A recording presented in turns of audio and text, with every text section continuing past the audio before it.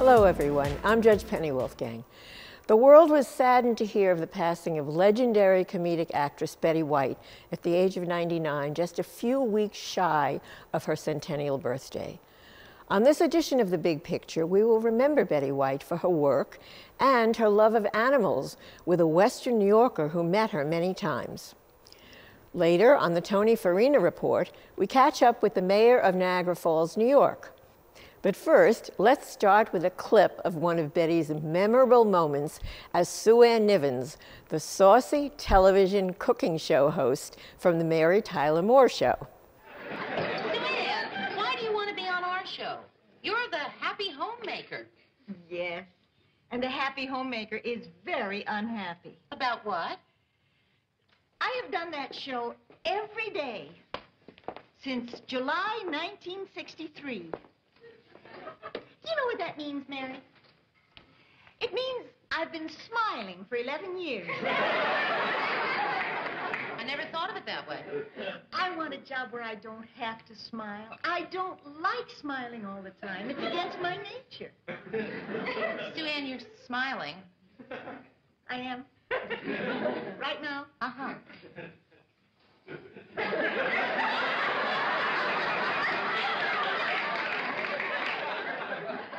I can't tell anymore. I'm in a rut, Mary. Everything I do is mechanical. I just go through the motions. Oh, well, Sue Ann, come on. Everyone feels that way about her job sometimes.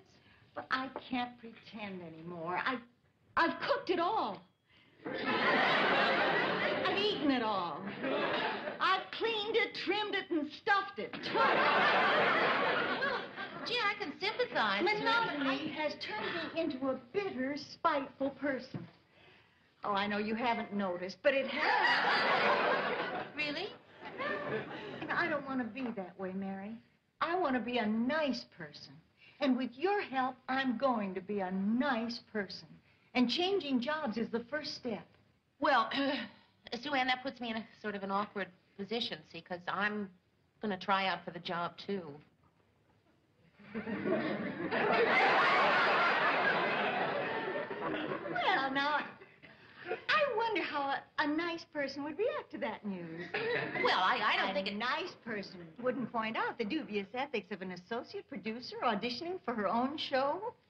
A really nice person wouldn't use phrases like undue influence or conflict of interest or two-bit double-crossing think. Oh, now, just a minute, Sue Ann. In the language of the newsroom, that's an allegation. I have no more influence over the audition than anybody else. Ah, Mary, dear. In the language of the kitchen, that's a crock. In addition to making us laugh, Betty White's other passion was for the care and treatment of animals. One of the friends she made later in life is Western New York's own Jarod Miller. Jarod is a zoologist and animal expert who's traveled the world as well as a television personality who's appeared on hundreds of national shows, including his own internationally syndicated series, Animal Exploration with Jarod Miller, all starting on AM Buffalo. Jarod joins us now. Welcome to The Big Picture. Hi, Penny. Well, thank you so much for having me today. It's so great seeing you again. When I threw that in about starting on AM Buffalo, we're so happy that you are a Western New Yorker. We're always so excited to have people here who got their careers right here in Western New York. So that is really important to us. How did you meet Betty White, and what is she like? Well, you know, it's amazing. Well, Penny, growing up in Western New York, obviously I kind of inadvertently got into television, but my whole career path is really, much like Betty, has been generated by my love, or propelled by my love of animals. And meeting Betty White was kind of a very serendipitous situation. Believe it or not, I met her, even though we have a lot of mutual friends that work within the animal community, I actually met her on the set of The Tonight Show years ago, about in the early 2000s. I started working as a pretty regular guest on The Tonight Show with Jay Leno, and Betty was there. Obviously she's just been an icon in television for pretty much anyone who's watching has grown up with Betty White. Like we often joke, her career started before there was sliced bread. She's been around for forever, and just brought so much joy to people for so many years, for decades. But I met her on the set, and it was an interesting situation. When I first met Betty, she was participating in some really fun segments for The Tonight Show. Oftentimes, you know, in between Jay's monologue and some of the celebrity guests that would come on, there'd always be some kind of fun activity or something going on at The Tonight Show. And so the first time I saw her, she was participating in a thing called Does This Make Betty White Flinch? And Betty White, at the ripe old age, at the time she was probably in her late 80s, she stood behind a piece of plexiglass, and she had an Olympic archer shoot a suction cup arrow at the glass to see if it would make her flinch. And guess what? She didn't flinch. The only time I did see her flinch is when they tried, Bam Margera, who's a professional skateboarder, he went speeding at her on a skateboard and hit the plexiglass right in front of her, inches away, and she flinched just a little bit. But for the most part, she was pretty solid, and that just attributes that, or that Betty is really up for anything. And this was right around that time, right before her. I mean, obviously she's just been an icon with Mary Tyler Moore Show and with Golden Girls, and you know, in that generation. But then, you know, right before her big resurgence, and who would have known, like years later, she'd be hosting SNL and become, like, again, just reinventing her as just a cultural icon. It all kind of started back on that, and then I had the opportunity to spend time with her, you know, not only there at The Tonight Show, but, you know, even on my 30th birthday, I got to spend time with her. I was working on a show for CBS at the time, and we were over at the Fairfax CBS studios in West Hollywood, and it's my 30th birthday walk, and a publicist I was with was like, "Hey, here's Betty. Do you wanna say hello for your birthday?" And so I got to spend my 30th birthday with her, and then since then just, you know, got to know her a little bit better, and of course the animal stuff really bound our relationships. I mean, she cares as much for animals than she does for, you know, all the people in her life that love her around the world, as well as, you know, her television craft. Could you tell if there was a certain animals that she liked better than others, or that she cared for more than others, and, you know, really had a passion for? She loved everything. So Penny, she was like, I know you you're a big snake lover, right? Yeah, I'm crazy about them. You're crazy. Yeah. You're crazy. But what's so funny is Betty would be as comfortable with a 1,000-pound grizzly bear as she would be with a snake. She would hand you a snake and say, "Feel how just beautiful this animal is." I know, it's unbelievable. So she loved everything, or a cockroach or whatever it be. And one of the last times I saw Betty was, again, at The Tonight Show, and we did a fun segment called Betty's Favorite Animals. And so we at the studio, we actually had we had, you know, different animals that came on, but the most iconic thing that we had that day, which Betty she just loved, and I saw the tears in her eyes, we brought a giraffe into the studio, and we were able to spend time with the giraffe on American television. That's totally amazing. It was pretty amazing. You know, yeah. Well, anything that Betty wanted, she got. You know, well, people just love her. Yeah. I guess so. Right. When you were growing up, you were aware of who she was, right? Because of these programs that you watched. Oh, absolutely. What was it like when you saw or first met her and said, "Oh my gosh, this is the woman that I've been watching all these years on"? You know, the Golden Girls.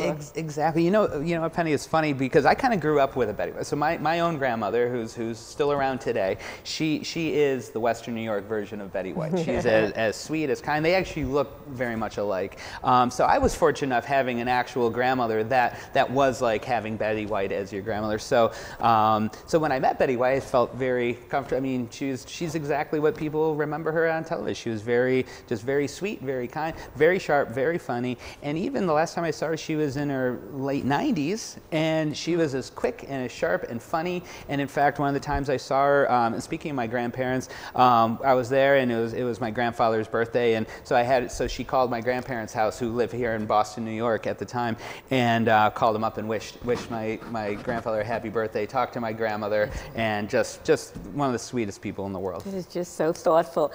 How about you? How and when did you get interested as a career and as your life with animals? I'll tell you what, Penny, I was born this way. I was born like It's in your genes? It's in my genetic. genes. I don't know if it's genetic, because I think, well, maybe to a certain extent, because my family, even though they were very fostering of my interests with animals and stuff, I didn't really come from a family of extreme animal lovers, but I think they saw it in me. So I was just so fascinated with learning about everything I possibly could. I mean, this kind of portrays me as nerdy as possible, but I spent every lunch period and free period in school in the library learning about. I went through every book at my high school library. Went to just learn as much as I possibly could about animals, and spend hours outside trying to attract deer to come up to me. I would catch snakes and frogs and bring them into the house, and all those stuff any normal 5-year-old kid would do. When I was a kid, Marlon Perkins from Wild Kingdom and guys like Jack Hanna and all these guys were my heroes. So,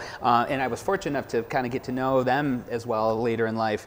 But, I just always wanted to work with animals. I wanted to care for animals. I wanted to not only learn how to make their lives better in captivity, but also I wanted to learn about them in the wild. So, I think just that one drive led me to not only work with some of those remarkable species on the planet, but be able to go and travel and see their habitats where they live. So, I've been fortunate enough that kind of guided me to end up in the African savanna and the South American rainforest and in Thailand and, all over the world. So.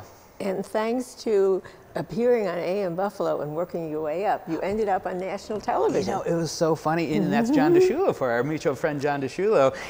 When I was 16 years old, I was so into animals, and I was doing local school programs and things like that, and John, invited me to be on AM Buffalo, and then since then has mentored me, and then eventually, working with Jay for many years, and knowing Rachel Ray for the past 13 years, and working on her TV show. It's almost like, I think I always want to surround myself with animals, but then what's amazing is, and like yourself, Penny, too, I get to surround myself with some of my favorite people, too, all the time, and some of the country's favorite people. It's a perfect life. You obviously modeled yourselves in some way or learned from Jack Hanna, who you worked with and who is, I guess, one of the most famous associations with television and animals. Absolutely, yeah. So I started out when I was in my teens. One of my favorite shows was Wild Kingdom, and so I got to know Jim Fowler, who was the guy that always jumped out of the helicopter onto the back of an alligator or something. So I met him in my teens, but then very quickly I got to have a great relationship with Jack Hanna,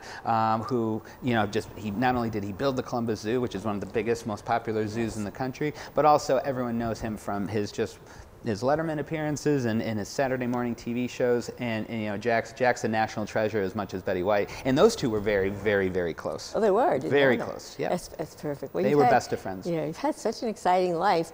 A guy from Boston makes good? Yeah. Is that where he in Boston, New York, too, of all places. Oh, right, Boston, New York. Yeah. I've got to be sure everyone knows that. Exactly, okay, so yeah. Thank you so much, Jarod Miller. Thank you so much, Penny. For sharing your memories about Betty White and all you do. Thank you so much for all you do for the animal kingdom as well. Thank you. You can find out more about Jarod Miller on Facebook, Twitter, and Instagram. We'll be right back.